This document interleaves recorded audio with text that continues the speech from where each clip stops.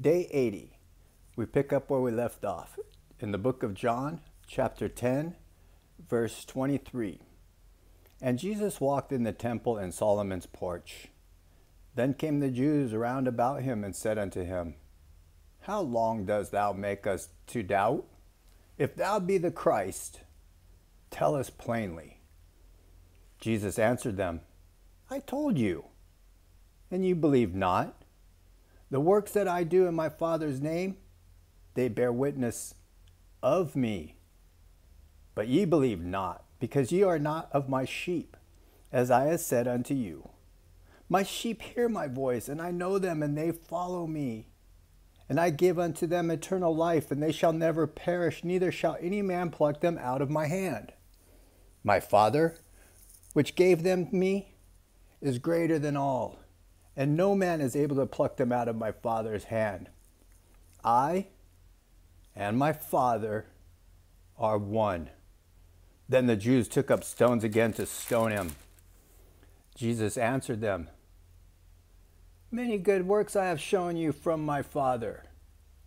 For which of those works do ye stone me?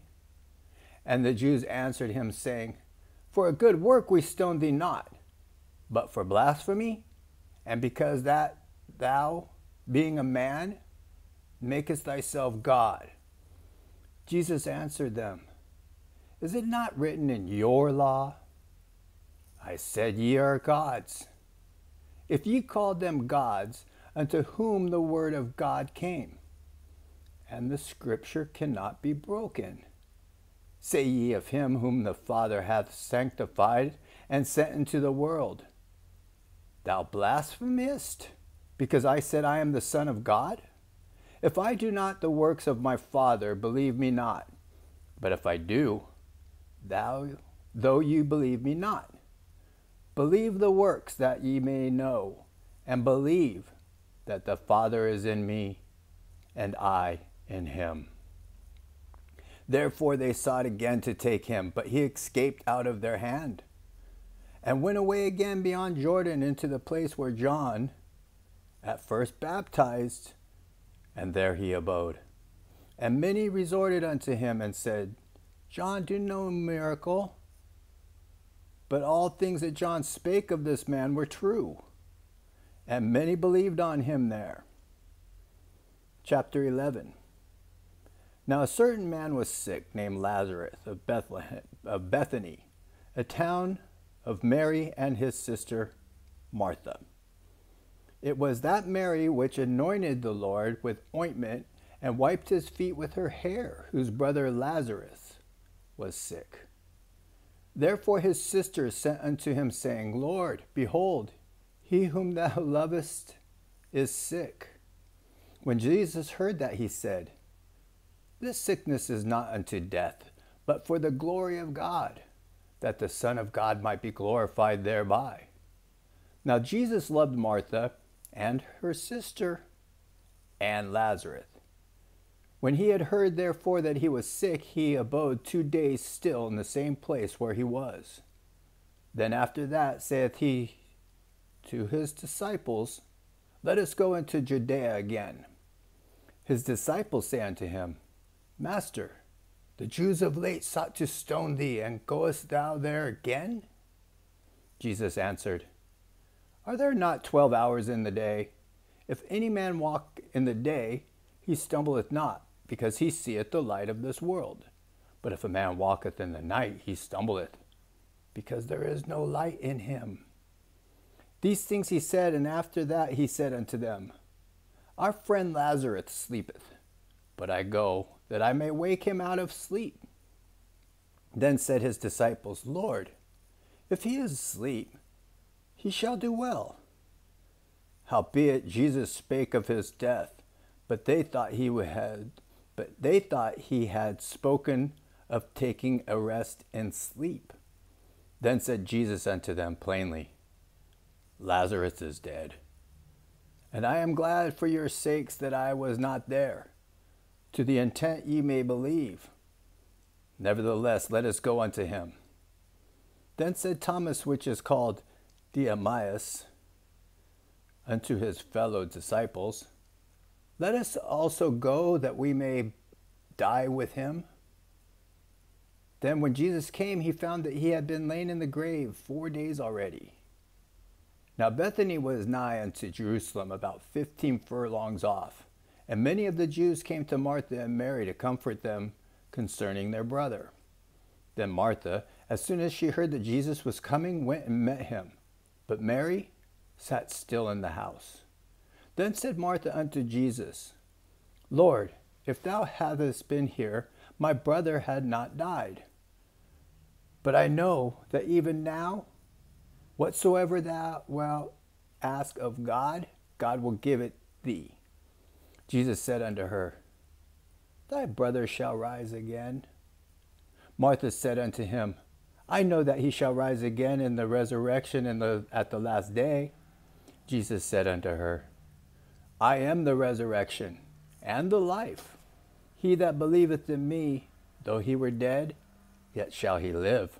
And whosoever liveth and believeth in me shall never die. Believest thou this?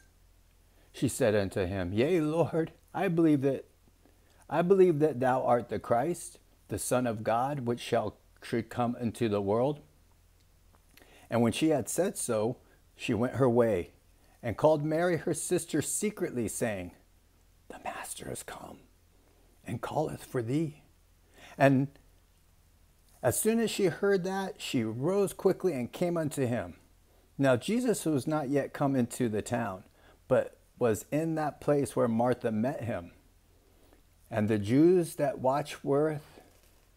the Jews which were with her in the house and comforted her, when they saw Mary, that she rose up hastily and went out, followed her, saying, She goeth unto the grave to weep there.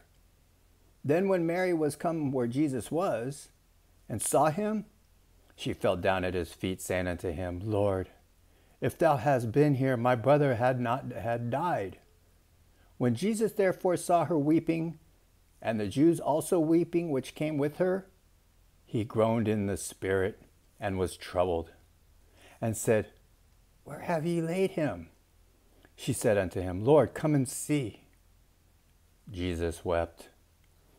Then said the Jews, Behold how he loved him. And some of them said, Could not this man, which opened the eyes of the blind, have caused that even this man should not have died? Jesus therefore, again groaning in himself, cometh to the grave. It was a cave, and a stone lay upon it. Jesus said, Take ye away the stone. Martha, the sister of him that was dead, said unto him, Lord, by this time he stinketh, for he hath been dead 4 days. Jesus said unto her, I said not unto thee that if thou wouldest believe, thou shouldest see the glory of God. Then they took away the stone from the place where the dead was laid, and Jesus lifted up his eyes and said, Father, I thank thee that thou hast heard me, and I know that thou hast heardest me always.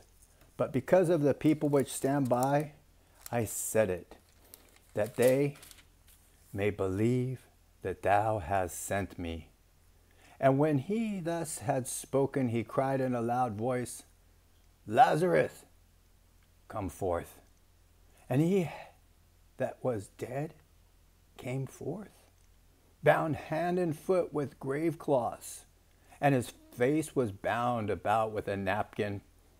Jesus said unto them, Loosen him and let him go. Then many of the Jews which came to Mary and had seen the things which Jesus did, believed on him. But some of them went their ways to the Pharisees and told them what things Jesus had done. Then gathered the chief priests and the Pharisees a council and said, What do we? For this man doeth many miracles. If we let him thus alone, all men will believe on him, and the Romans shall come and take away both our place and nation. And one of them, named Cephas, being the high priest that same year, said unto them, Ye know nothing at all, nor consider that it is expedient for us that one man should die for the people, and that the whole nation